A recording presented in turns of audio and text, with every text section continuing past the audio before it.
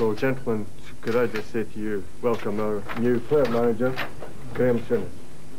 With the arrival of Graham Souness at Ibrox Park, Glasgow, the home of Rangers Football Club, a century of sectarianism could be at an end in Scotland. Welcome to the club again. Welcome, Bill. Rangers, an establishment institution founded on the commerce of Victorian Glasgow. Discipline, tradition and Protestantism have been the watchwords. Now they're looking to Graham Souness for the success that will fill this stadium. On the other side of the city, Celtic Football Club, Irish in background and happy to declare it, the most successful club of recent decades. But the gulf between Rangers and Celtic is a scar as well as a division. So could Graham Souness be stepping out of the Italian frying pan into the Glasgow fire?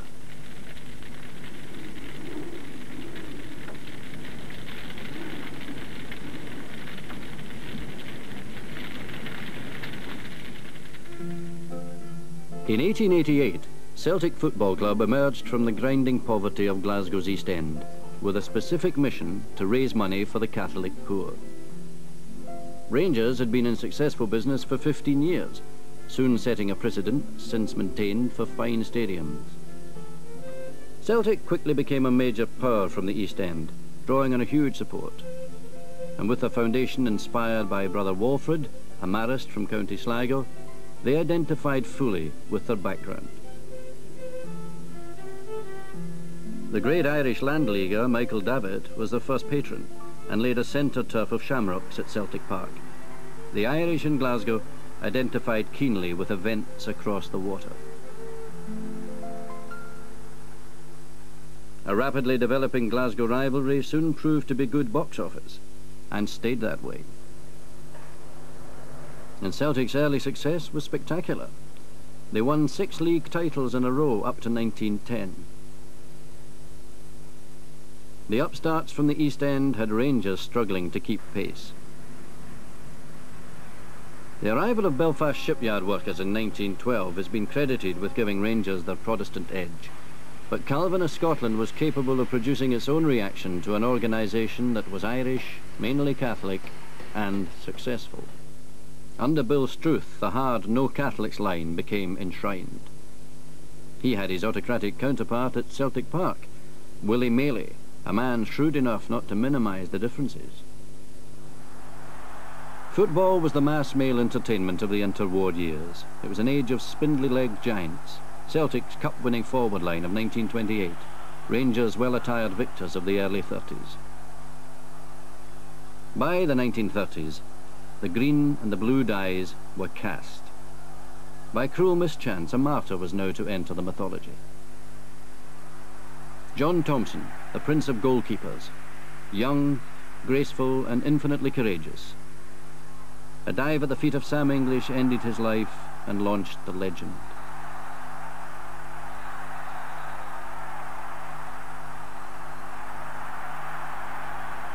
Like many of Celtic's greatest players, John Thompson was not a Catholic, just an exceptionally good goalkeeper from the Fife pits. However irrationally though, his death deepened the wedge that divided the Terracings and the city. He became a lasting symbol of the old rivalry.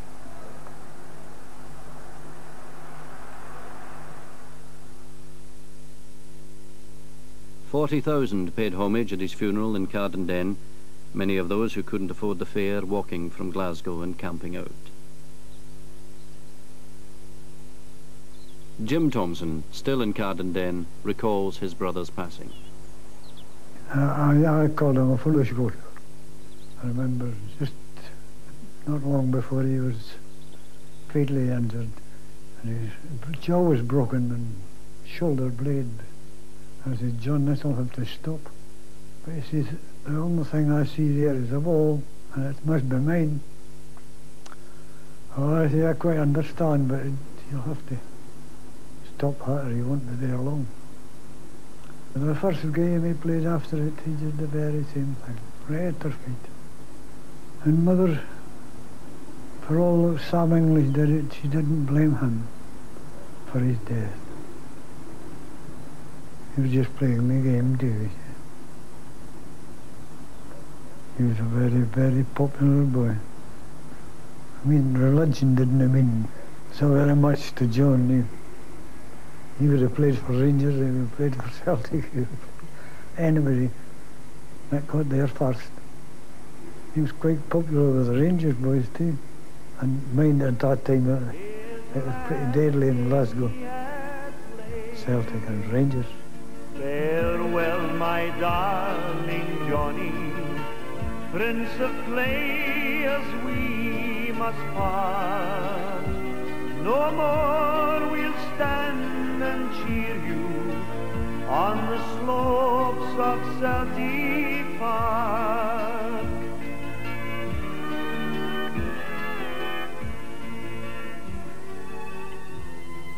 Sam English headed south and never fully recovered from the trauma, particularly from Maley's reluctance to acknowledge that it had been an accident. Rangers taking the 1934 Scottish Cup 5-0 against St Mirren. It was the age of huge crowds, and that meant big business. In the late 30s, the Ibrox ground record was set at 118,000. Celtic Park set 92,000.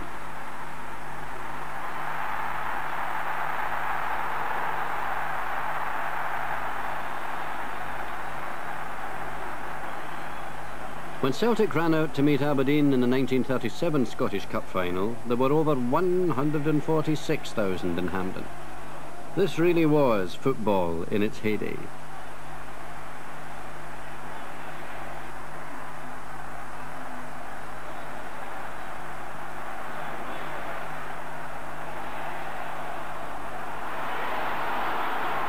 Celtic lifted the cup for the 15th time, and Willie Maley reflected on the club's humble origins 50 years earlier.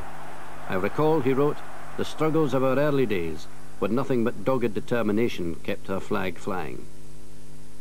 Jimmy McGrory became Celtic's post-war manager, but by that time, the flying of the flag was causing problems.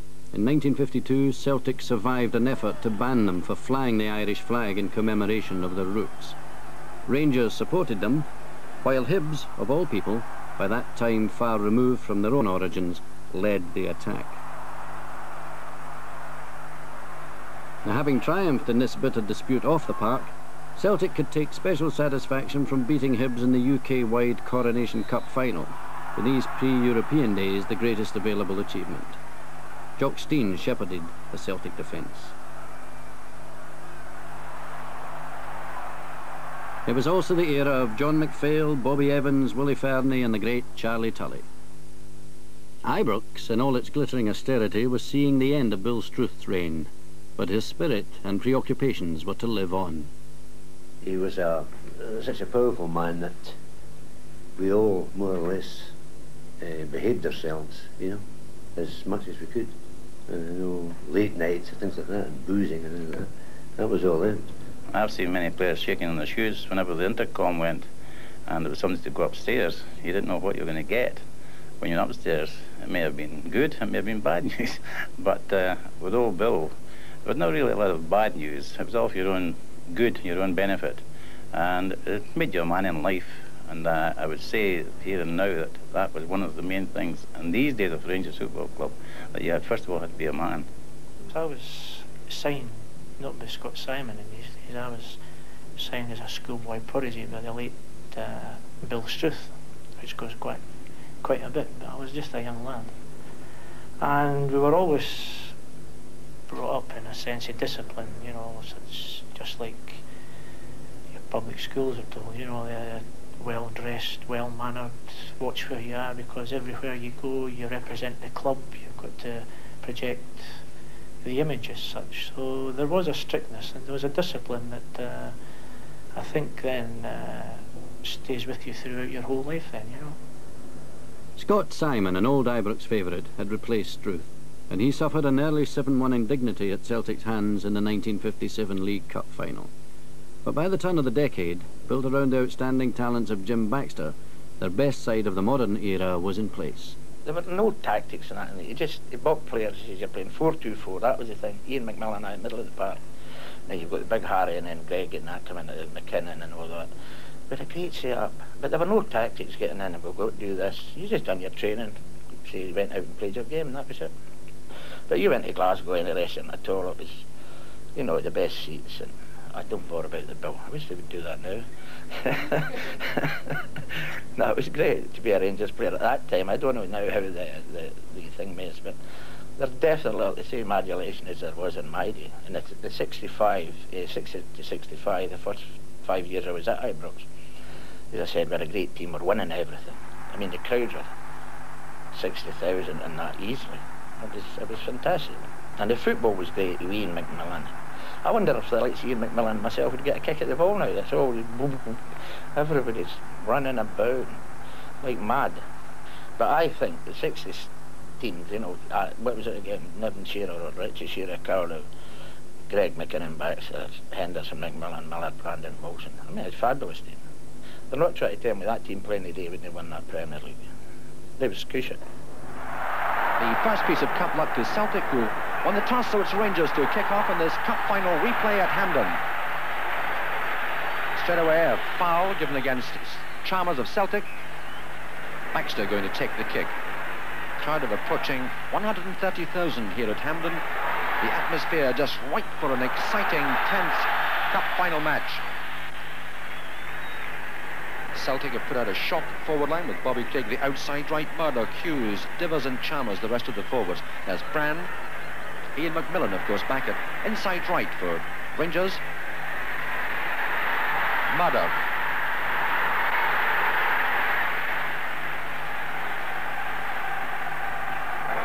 Touch on to Miller. McMillan, dribble pass to Henderson. Brand scores.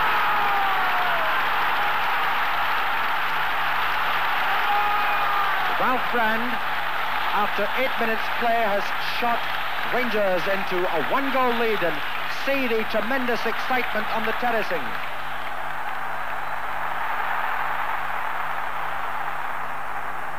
Place to Divers. Robin Wilson. Brand flicks it on the inside of Mackay, who topples down, but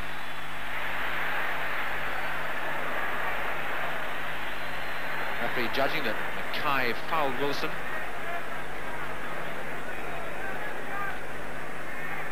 Baxter will take this free kick. McNamee heads it away. Here's Miller. Left foot drive, and it comes cannons off the post. Well, certainly so far, Shearer and Proven have managed to snuff out the challenge. Here's Hughes. Well, that's been Celtic's best try of the match so far. I've just been saying there, but Hughes must have heard me. Just been saying how effectively the challenge of the Celtic wingers have been cut out by Shearer and Proven. You'd notice that Hughes had his success coming through the middle, maybe significant. Divers. Rolling it towards Craig. Baxter.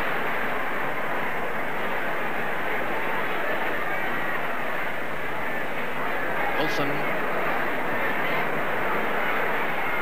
Miller. Double pass from Miller to Wilson.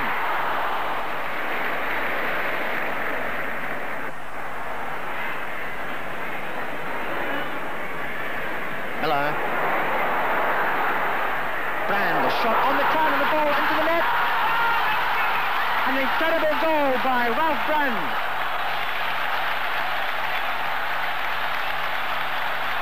Well, no wonder there's such tremendous applause from these packed Hampden terraces, because that really was a magnificent shot by Brand.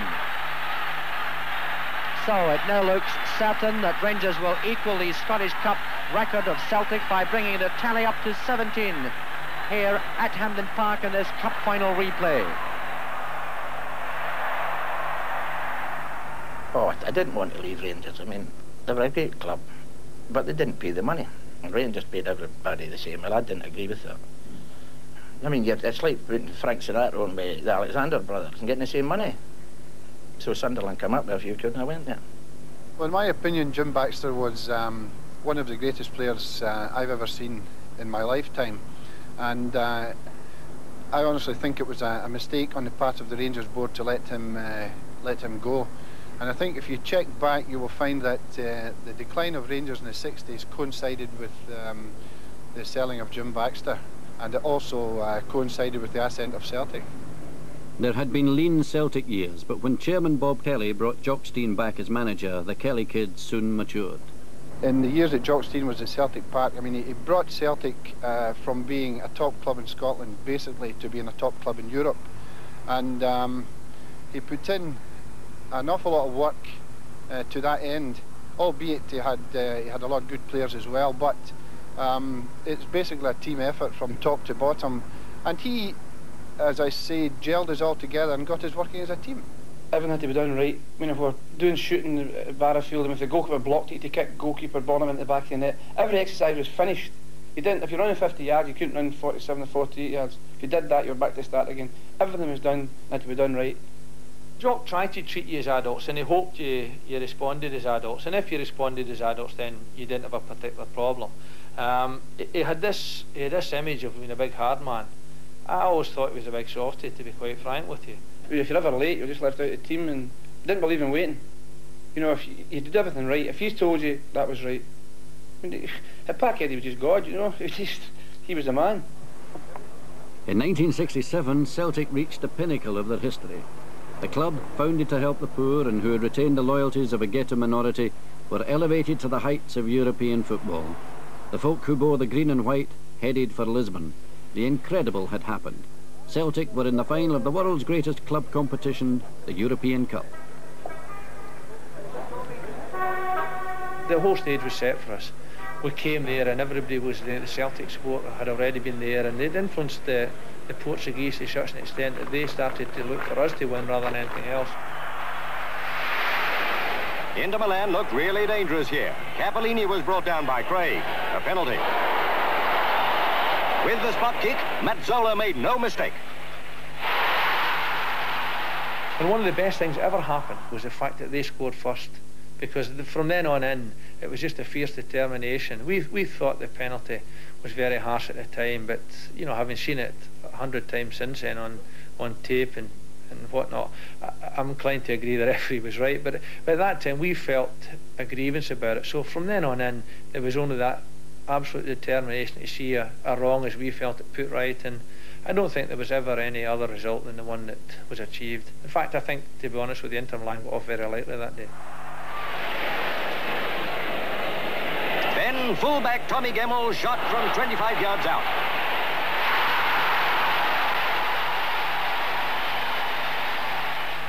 Gemmell's brilliant goal didn't put new heart into Celtic. The old one was good enough to beat anybody. And how their supporters thanked their stars they'd come to Lisbon. Barely 7 minutes from time came the winning goal. Chalmers deflected Murdoch's shot past Sati.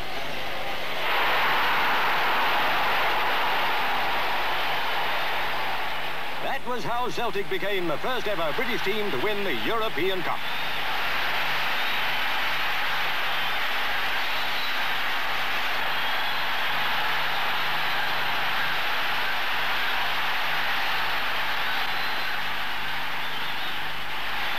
Billy McNeill and his magnificent men earned the thanks and admiration of their native Glasgow, Scotland, and the whole United Kingdom. While Celtic flourished, the rivals had sunk into a rut. In 1967, they suffered a devastating defeat at Berwick in the Scottish Cup, a trauma that had far-reaching consequences. Not least the town of Berwick was subjected to post-match mayhem, one in a sequence of such episodes that drew increasing and unwelcome attention to the Ibrox ethos. The man who defied Rangers was a goalkeeper called Jock Wallace. Coupled with Celtic's European success, Berwick served notice that time and football progress were passing Ibrox by. Scott Simon was soon unceremoniously removed. Well, obviously it was a hard time then. I mean, it was a big shock. In fact, it was a disaster, really. The only thing, it wasn't a disaster for me because I got my chance to play in the first team. And as I say, it was a time in the club when, after the Berwick game, there was a few players that never played for the club again. There were opportunities for Rangers to change their ways. The 1971 disaster, when 66 people died on Stairway 13 at Ibrox, should have put football in perspective. Glasgow was united in grief. But this moment of ecumenical conciliation proved all too temporary. The European Cup Winners' Cup Final, Barcelona, 1972. Dangerous. Steen. Magnificent goal. Magnificent goal. Comes to Smith. Smith almost overrunning it, but keeping possession nicely. Smith now chopping it across with his left foot. Chance for Johnston. And it's there.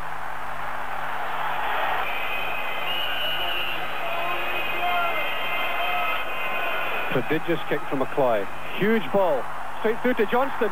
Johnston in front of goal, and it's a goal. A sensational goal by Johnston.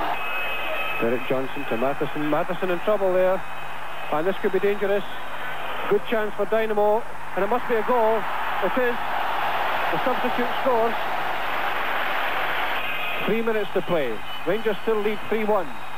Makovikov still going. The Russians are not finished yet. They're still trying. Makovikov coming through, and it's a goal. Makovikov scores, and that's it. But even Rangers' finest hour was to turn sour. Dynamo 2, and look at that shot. Rangers players absolutely mobbed. And this is a serious moment. The Rangers players trying to get back. Willie Waddle is superb. Absolute bedlam. Absolute bedlam. The fans came up the park, as you well know. There was all the problems, and I always visualised winning a European trophy, picking up the cup and being able to go around the park and show all the supporters. We had travelled halfway over Europe to see it, but I walked into a room similar, not any bigger than this, and there was a big desk, a big table like this, and the UEFA committee sitting at the back of it, and the cup in the middle, and I had my strip and everything on. And just says, right, Rangers Football Club winners, handed me the cup, and I walked along another corridor, and all the boys were sitting in the bath by the time I got back.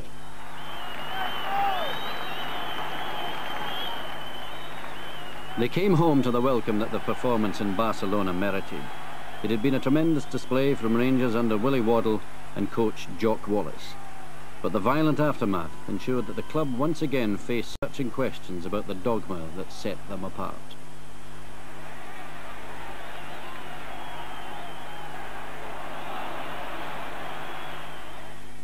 Willie Waddle eventually yielded to mounting public pressure. He went to the centre circle at Ibrox to tell the faithful that a new era was on hand. Nothing duly happened, except that David Hope was ditched as club chairman amidst questions about his long-dead wife's religion. But there are other special ingredients which keep the old firm turnstiles clicking. The atmosphere. A lot of them used to get sick. I loved it. The bigger the crowd, the better I loved it. The atmosphere itself was superb, absolutely superb. I think it even surpassed the atmosphere in a Scotland-England game. The noise was the overwhelming feature. This noise, which was there when you went onto the field and was invariably there all the way through until you come off. And you were aware as a referee that you could blow for infringement and the players wouldn't hear you. You may have to blow twice or 3 times, or you may have to blow very loudly. This was always a consideration. But then there was moments when I remember coming off one day at Celtic Park, and the spectator leaned over the old tunnel, and Rangers had won this match, and he addressed me in the affectionate manner that spectators always reserve for referees, and then told me that it wasn't a whistle I should have, it was a flute. I went to play with Sheffield Wednesday for a period of time after Rangers, and we had a derby match there between Sheffield Wednesday and Sheffield United. And you know, the fans were getting excited, the press were doing interviews and that, and I was asked how did it compare with the Rangers and Celtic Old Firm match. I say it's like a Sunday school picnic.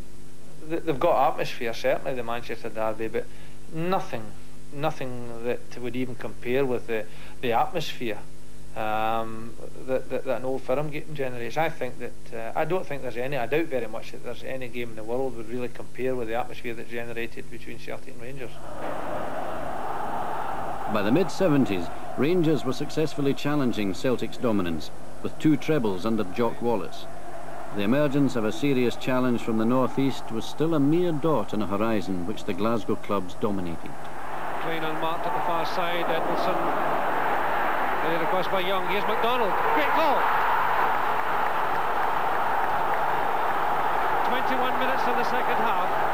Ali McDonald breaks the deadlock. Rangers lead by 1-0.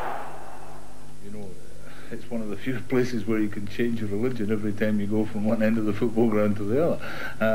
I've been insulted by experts at both ends of the ground, and you are always aware that this is a keenly fought match, but religious aspect, or pseudo-religious aspects, don't come onto the field of play at all.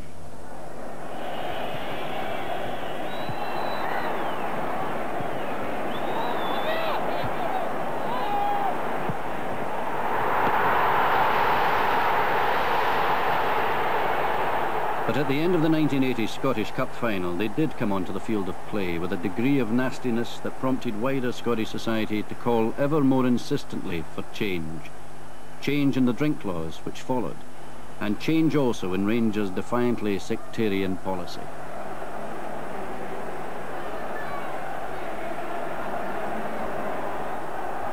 I think the biggest problem of that religious situation is going to be how you break it, how you eventually break the walls. I mean, the press and the media bring it up all the time, and I feel that it might be better if there was 6 or 7 youngsters, 13, 14-year-old, signed and allowed to grow into the club and get to know they're there as a football player.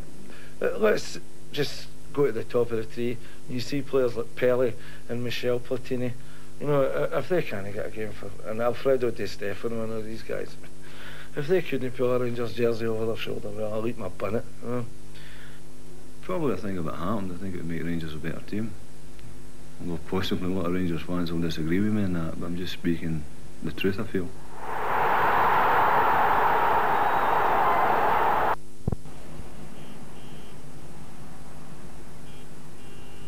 Genoa had been home for Graham Souness for 2 seasons since he parted company with Liverpool at the end of a fabulously fruitful relationship. At Sampdoria he revelled in the atmosphere of Italian League football, custom built for his temperament and style.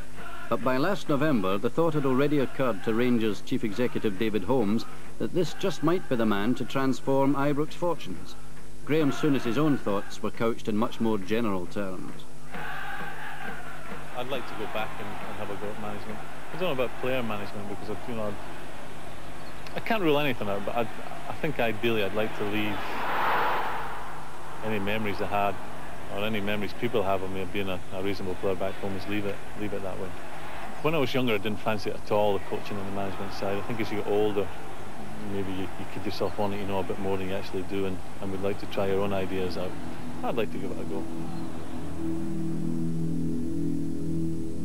Even while the first tentative contacts are being established between Rangers and Souness, the build-up is underway for the latest encounter in Glasgow's own gladiatorial tradition.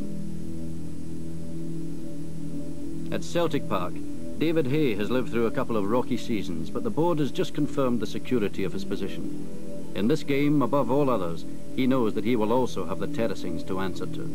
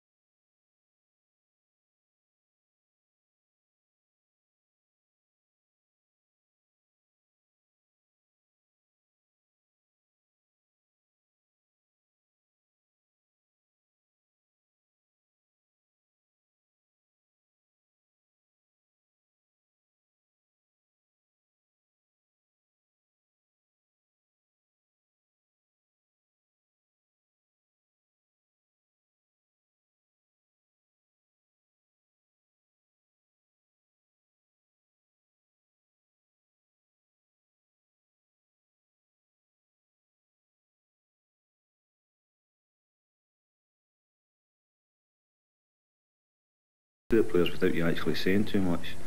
We've both had an indifferent season so far, but that didn't take away from the fact that it's going to be a sellout, and that more or less sums up the importance of a Celtic and Rangers game to both sets of fans. To me, beyond any shadow of a doubt, it's the best club game in the world. It's not towns divided, it's a countries divided. It's an important game for both clubs. Celtic are still chasing the Premier League title, though more in hope than optimism. For Rangers, the immediate priority is to salvage the last lucrative Scottish place in Europe. Every seat in Ibrox Stadium is filled. Whatever their form, Celtic and Rangers are still #1 at the box office, and they still provide that magic ingredient. What's special about a Celtic Rangers game? The atmosphere. It's a game, but to other folk, it's 90 minutes of pure bigotry. It comes to, no, it's down to religion right through. It seems to be a way back in history, and all different supporters just seem to have a special thing for the game. Celtic and Rangers supporters together, and once they're outside the park, there's a lot of friendship there. Great beating Celtic. Great beating. Why particularly the Celtic? It's just a tradition. As far as I'm concerned, the Celtic Rangers game it's sat inbred, and if you're a glass region, but you're either one or the other. Well, it's no use listening to the radio or anything like that. You have to come to a game like this to enjoy it. There's always been a great respect between the people at Rangers and Celtic. I mean, at the first team level, reserve team level, youth team level, we all want to beat each other, but in the aftermath of it all, I wonder how he's feeling. Yeah, I suppose at the end of the day, since you become a manager, you actually feel a bit of sympathy towards your opposite number, Jock Wallace. Whereas as a player, I don't suppose you shook hands with your opponents and you were delighted you win, but I think after that bit of elation there is a bit of sympathy goes towards your opposite number, because you know the feeling yourself.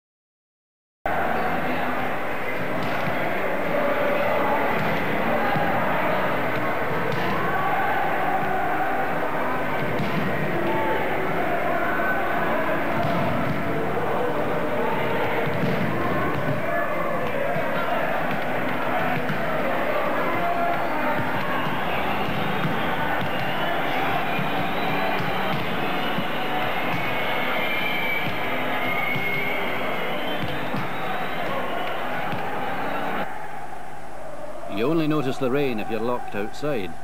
The choirs are in full cry. The polarisation is complete.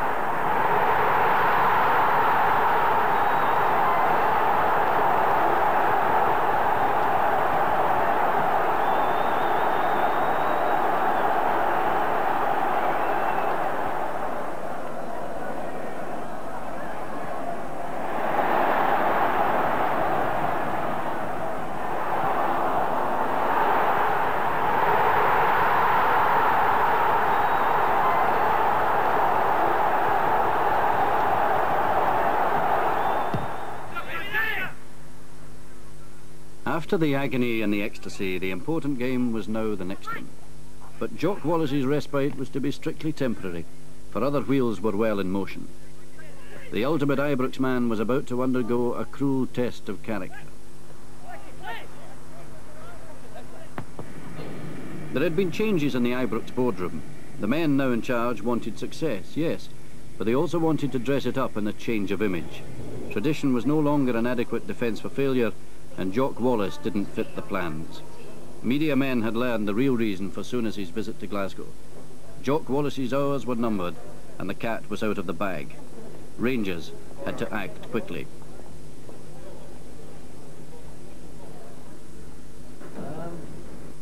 For Wallace, the end came quickly.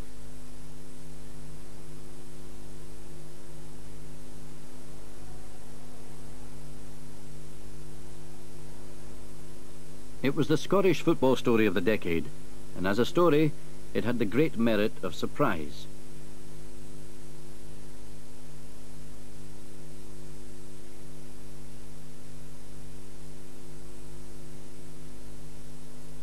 But the ink on Graham Souness's contract was hardly dry before the bigger question was being asked around the land.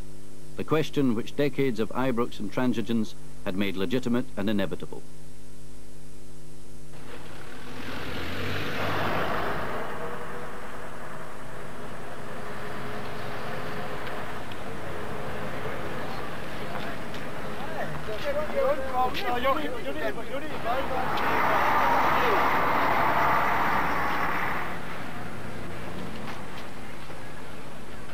"72 hours after the Souness appointment, and the Rangers support turn out in force at Clydebank for the first opportunity to engage in a debate. Does their satisfaction with the impending arrival of Souness the player and manager outweigh the tribal suspicions about the prospect of Souness the reformer? I think it's the best move Rangers have made in years. I just hope he does the best, because you know Graham Souness, everywhere he's went, he's made improvements and he's just been brilliant, so I just hope he makes changes with Rangers. I think Graham Souness will be a good signing for Rangers, and it states in the papers, Rangers are expecting success yesterday. I don't believe in that. I think Rangers will get success. 2 or 3 years for Graham to settle in. It's going to take 2 years to settle in at least. He's an unknown quantity as a manager. He's a rare player. But we're not caring about that, as long as he doesn't sign Catholic. Why do you say that? We went 113 years without him. Why start now? If he signed an RC, right? But Rangers will lose a lot of support. It's as easy as that. I'll not change anything on the terracins. No, we'll still have sectarian songs. We'll still be Protestants. And if these players are willing to accept it, by all means, they want to play for the club. Let them play for the club. If they score 3 against Celtic, I'll be happy. Well, as long as a Rangers player goes onto the park and plays a blue shirt and plays for a Rangers team, I don't care who he signs. Well, I'm more excited about Graham Souness possibly the player, what about the manager. But in the long run, I believe it'll be a good move for the Glasgow Rangers. Now we'll be a more European-orientated club. We can only do well. We've got our traditions at Ibrox, and we don't want to see them broke for the sake of one man. Souness or no, we like our own traditions. I think the fans are desperate now for a winning side, and if it has to come down to that, then it'll come down to that. He said that he would sign Catholics, but if you look at big Jock Wallace, he said he would sign Catholics when he first came on, and he never ever do that. I think it's all talk. Best of luck to him if it does. If we get a European Cup winner, if we win a European Cup winner, I'll be the first one to go and support him, right? But I want to know why all these press men don't get at Celtic for not getting a Protestant director in their box. They don't get at It's all the judges got. We've got a world-class player They don't get at anybody else except us. Only time can tell, I think. You know, you're bringing in another sort of inexperienced manager. It could be a success or it could be a flop. It's just it's a gamble I think Rangers are taking, but to me it's a good gamble, you know. And there's another gamble, that there are more folk interested in supporting a winning Rangers team than in its religious make-up. Time alone will tell. Rangers lost this one, 2-1. Tradition seems rather a grand word with which to dignify the 75-year-old practice of not allowing people of a particular religion to play football for you. Is Graham Souness the man to finally lay the religious ghost, while rediscovering the other Ibrox tradition of winning more than the occasional trophy?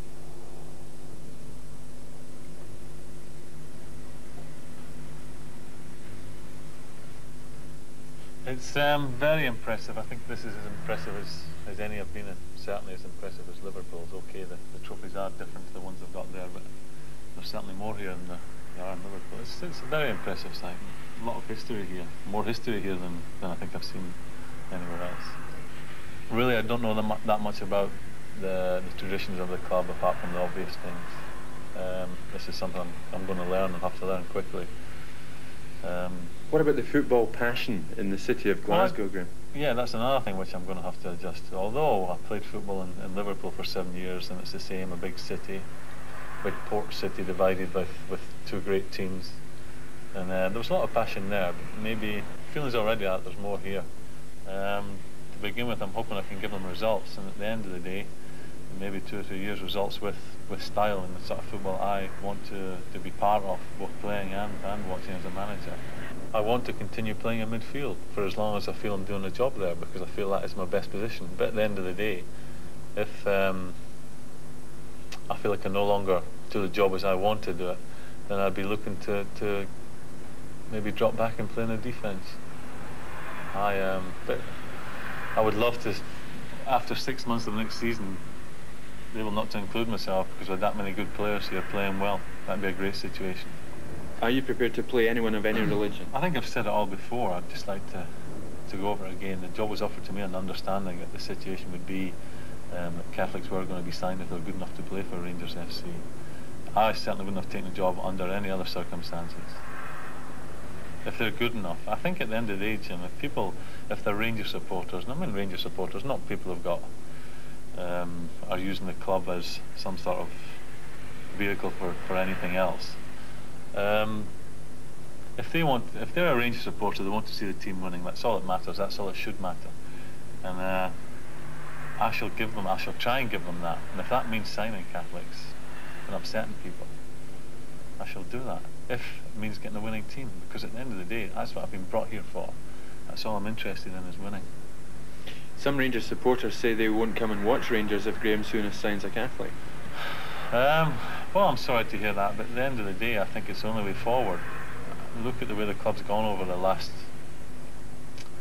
in recent years anyway, let's not put a figure on it, but in recent years. And I don't think this issue has helped the club in any way. And I think the quicker we get rid of that, then we can make this big step forward and hopefully put Rangers where they should be, as the premier club in Scotland, and maybe one day the premier club in Great Britain. If Glasgow is going to project itself as to be an international city of the future, we really have to try and look at the sectarianism in a broader field. Now, Graham Souness has already said, and I understand that the Rangers chief executive and people have said that Graham Souness will be able to sign whoever he wants, and it will be his football ability that will determine that. Now, at the time when I nominated and moved Kenny Dalglish as a freeman of the city of Glasgow, one of the things that I said was that Kenny Dalglish was able to cross the bridge that was supposed to exist in Glasgow. You know, Kenny Dalglish was a well-known Rangers supporter as a youth and became a very successful professional footballer for Celtic. So I mean, if Graham Souness, and I've no reason to doubt his sincerity when he said that he will sign whoever it is, it's their football ability. If Graham Souness is able to sign and get rid of this apparent tradition that exists at Ibrox of not having any Catholic working for them or playing for them, if Graham Souness can overcome that, then he will help the Glasgow of the future. We'll be able then to project to the world that different barriers we have, different religions we have, different communities we have in Glasgow, but we can still all work with each other for the common good. You've never seen an Old Firm game then. What have you been told about those games? Well, obviously Kenny Dalglish has told me a great deal about them. I think he would say that they're even bigger than the Everton-Liverpool one. I think there's more passion involved. I'm looking forward to it, Jim. I'm looking forward to watching them, but first I'm looking forward to playing them.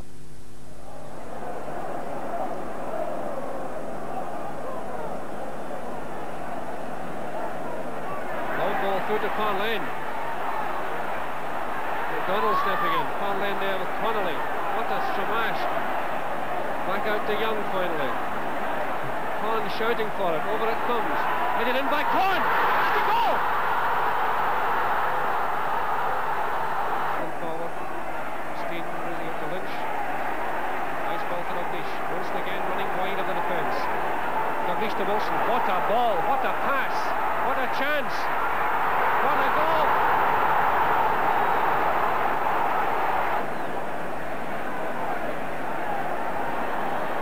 Playing the ball, bending out the way, Colin Jackson under it. Steen going up with Johnston. Steen again with a chance. Goal! 1-1.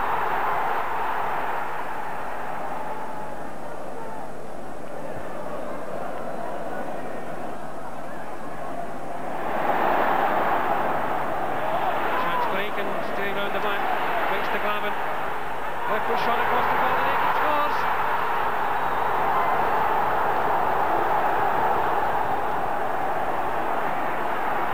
Parlane in the clear though. Parlane coming right through, and it's a goal. Parlane has scored.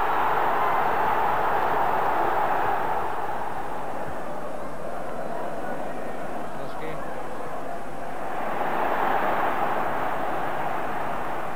Snedden is onside, it's a good move.